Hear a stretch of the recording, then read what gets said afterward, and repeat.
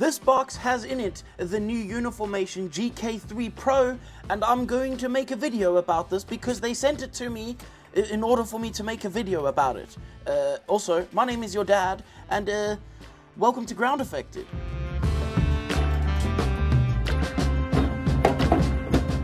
I have a very different approach to making these printer review kind of videos. To me, this is not a review and more kind of just watching your buddy open up a printer that you wish you could have bought, and when you have enough money, or if you even care about the printer, then you might consider buying it later. So rather than thinking about the video in terms of a review, think about it like that. Maybe that might help your brain. Basically, let me just quickly shoot some of the information. The printer is a 385 nanometer light. That is not the 405 that you're used to in standard printers.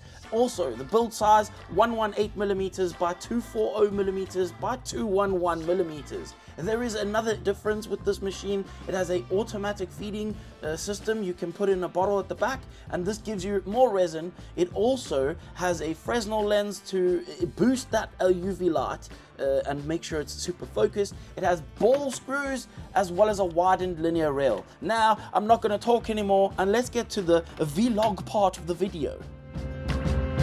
So I've just come to upgrading the UI because obviously I have one of the first models that is out in the entire world, so I need to do the update of the firmware. And where's the power button? It's only in the back. It's a very nice green button, but it is the only power button is there in the back. At least this hasn't changed. It's still just a plug that plugs into a wall on which you can push the power on. And then you can switch, obviously, the switch at the back, and it better light up, Uniformation. It does. And thus forth, this turns upon the power to the machine. Now, of course, I was told to upgrade the firmware now, before doing anything. And I'm going to do this. Just first off, I really like how the screen looks. I don't know what's different about it or why it looks like this, but I just really like how the screen looks. It definitely looks very nice. It looks much more tidier for some reason. I don't know why, even though it's probably exactly the same as the other one.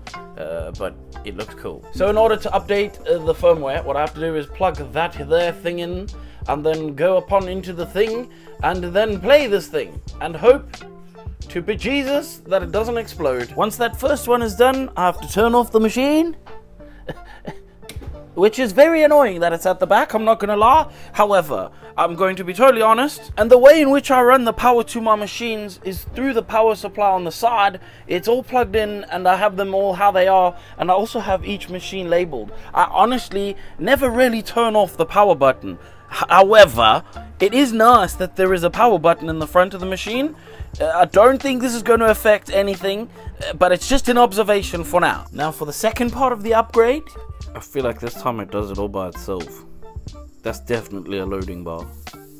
So it's asking me if it's a 3D printer, and I'm going to accept yes, on account of it probably is a 3D printer. Now of course sometimes this may happen, and you may need to figure it out. Usually it's not so great when this happens, but I think we can probably figure it out somehow. Yes, my Mandarin or Chinese or whatever language this is not very good, and this is the correct way to do it, and thus put it into a language that I understand. Yes please, thank you. Acceptable. So let's have a look at some of the settings in this new machine, if there are any new settings. The heating can be turned on. Of course it has heating in this machine. All Uniformation machines have heating. This is a fantastic thing about them. And the temperature can be set, I think, according to however you want it to be set. Let's see, how do you set the temperature? Why can I not change my temperature? I can't, oh, I can change, never mind. Nobody panic. Of course the temperature can be adjusted, and that is just over there on that area. There also is an LED light on the inside of this machine, which can be turned on from here. That's pretty cool and fantastic. I just may have noticed something in the far back corner.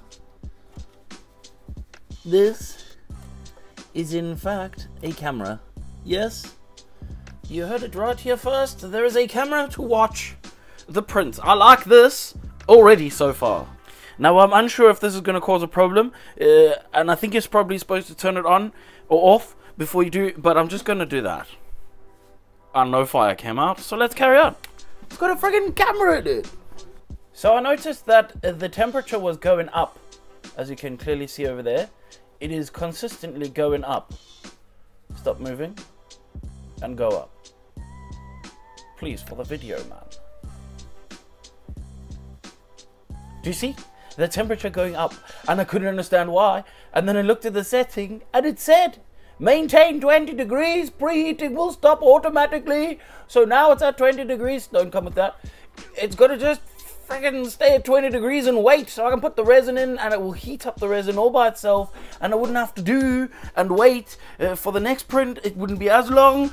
Fantastic, I like this. This is a good thing. Now, of course, we have the usual suspects of exposure testing and vat cleaning and Z-axis movements and all these things. I'm going to move my thing to the top. And while that is moving, I'm going to go, never mind, not while it's moving, but it's moved far enough. Don't worry about that. Shh. But I would like to look into this little one over here.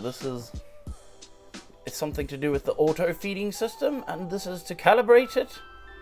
I don't understand any of this, so I need to look at it, not through my camera, so I can figure this out.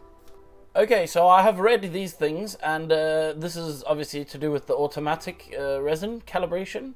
You need to do something to calibrate it, obviously, and then this one is to drain the resin out of the vat if you need to, not the vat, but actually the bottle that goes in the back. And all of these things sound really fantastic and all, but I actually don't have a clue about what's going on.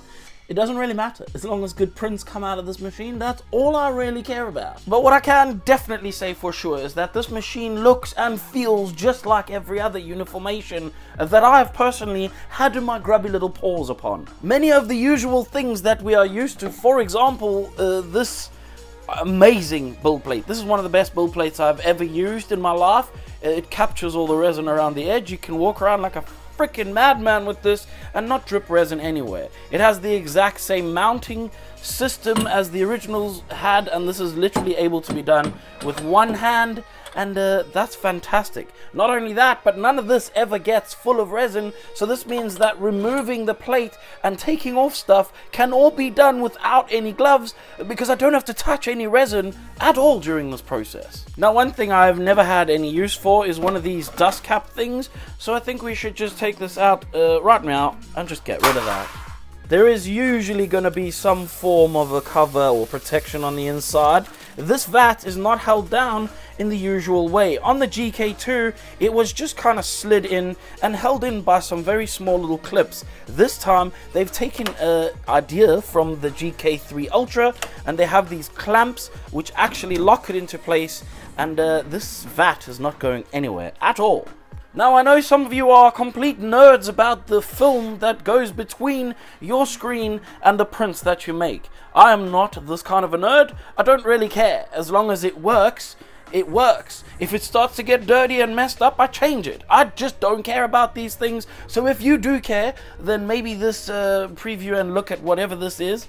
I'm not going to tell you what it is because I don't even know. It is matte on one side and shiny on the other. And again, like I said, I don't care, because a film is a film, and that's in my own opinion, and if you think any different, once again, don't care. So there is a piece of plastic on the screen over here, and I'm pretty sure that what you are seeing is the screen protector. On Uniformation machines, they have this little black thing which goes with the screen protector on their screen, and I'm pretty certain about this because as I move it around, I can see. It's probably really hard to see this on camera. It's impossible for me to show you actually, but I can see that there is another layer over the screen. One of the really cool things about these particular screen protectors is that not only does it have a screen protector, but it also has a little bit of like tape around the edge. It's not tape, it's all built into one, but this is an incredible system. I like the way that this works because when you replace your screen or the screen protector or whatever it is, you are essentially blocking up every little hole with this thing. It's not going to be a full block, but it will do a pretty darn good job of protecting your internals in the inevitable or when you have the problem of this thing leaking, which doesn't happen often, but if it does, you would rather have that protection. Now, once the vat is in place, it's as simple as clipping and and she's not going anywhere. This I like. This is much better than most of the systems that I've used so far. I really like this system. Well, now I guess the most important thing for me to do is to actually check that the screen is working. What the fuck? Whilst I was pushing on the screen, I was like, the screen feels loose, something is incorrect. However, if you don't want to bend down like I've been doing the whole time to work on the screen, you can just lift up the screen. Look at that. You can literally just lift up the screen and push the button. Freaking wow. That's cool. I like that. Definitely. But why? Tell me why, pray. Could we not have had a power button inside here? That's all we needed. Put the power button there. Close him up. You'd never know it's there. It looks nice and sleek. That would have been really cool. If we could have had a power button there, magic. And again, a power button is really not the be-all and end-all of things. I'm just saying this because I have to say it, because I don't want to be the one that didn't say it. I guess the next best thing now would be to put some resin in this bad boy and set up my first print, which is going to be an exposure test so I can figure out what's going on. I still can't get over this. This is so crazy. I really like this. I never have to bend down and look at a machine again.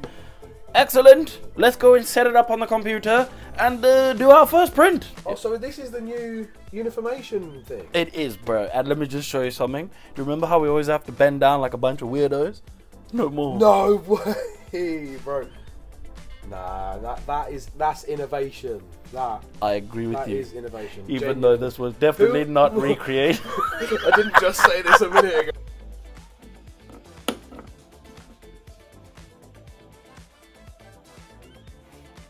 So Uniformation never said a thing about it being self-leveling or being leveled from factory at all. In fact, I've been mentioned by one of my fellow creators that I should level it. And that's not how I roll. I'm going to just try and print, and if it prints out the box, then fantastic. If not, I'll deal with the leveling issue. Let's see what harpoons. Apparently my cartridge is empty.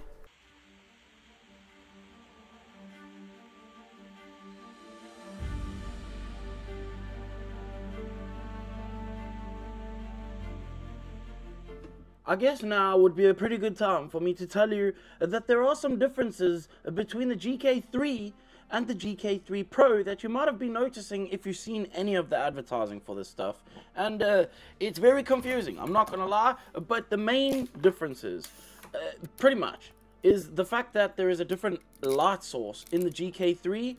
The GK3 has a 405 nanometer light source, and this GK3 Pro has a 385 nanometer light source, and this ultimately really means that it's pretty much useful for transparent resins and some specialist resins, but not really for much else that we do. To be frank, I don't know if it's going to make a difference to any of us, but we probably would maybe notice a slightly longer layer cure time, but the reality is, unless you're printing in clear all the time, maybe, I don't know, I can't even tell you the honest truth about that. But what I can say is that the build plate's pretty much the same on both of them. I think there isn't a refill on the 3. I'll be totally honest, I was only sent the Pro, so I actually don't know the complete differences. This is just coming off the top of my head from what I've seen online and asked the people and stuff. To be completely even more honest, I had an entire interview with them and I forgot every single thing. So there's that. Also, you don't come to me for the hard-hitting evidence or the facts of things, because that's not the kind of person I am.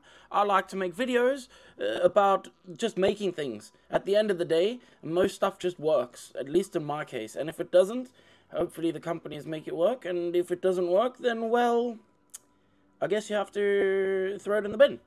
I'm not really sure, actually. To be totally honest, though, this machine worked for me perfectly great out the box. As you saw, I didn't level anything. I like to do that with machines when I get them.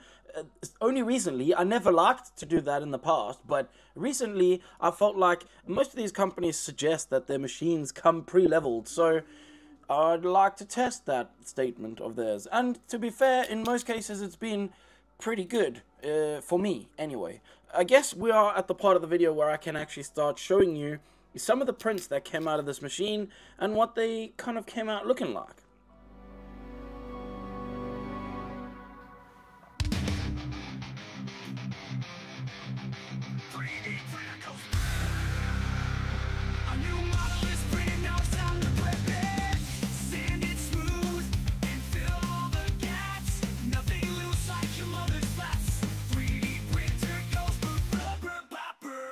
So I was sent this machine a couple days before I went to Germany for the Formnext convention or expo, whatever you want to call this thing, and I obviously didn't have much time. My time was very limited with this machine, and in the 4 days that I had with it, I printed every single minute that it was with me. And what I printed was a couple of things. I would like to mention Tariq Saber, who has sculpted this amazing Amazonian lady, which is obviously Wonder Woman, and you can find a link for this in the description as well, so please check out the description for links for the models as well as for the printer in case you wanted to buy it. I don't get a kickback from any of the model stuff, but I do definitely get a small commission if you buy anything from Uniformation through any of my links.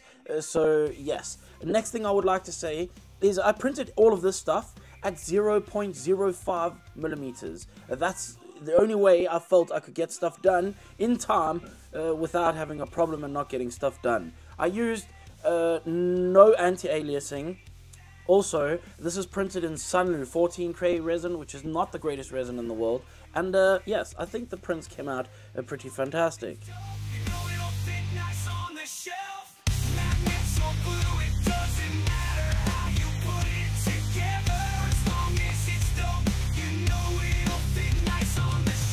So, if you want my opinion on whether to buy this printer or not, well, the truth is, we're at the point where almost every printer that comes out is going to be pretty good with a couple of little irritating things.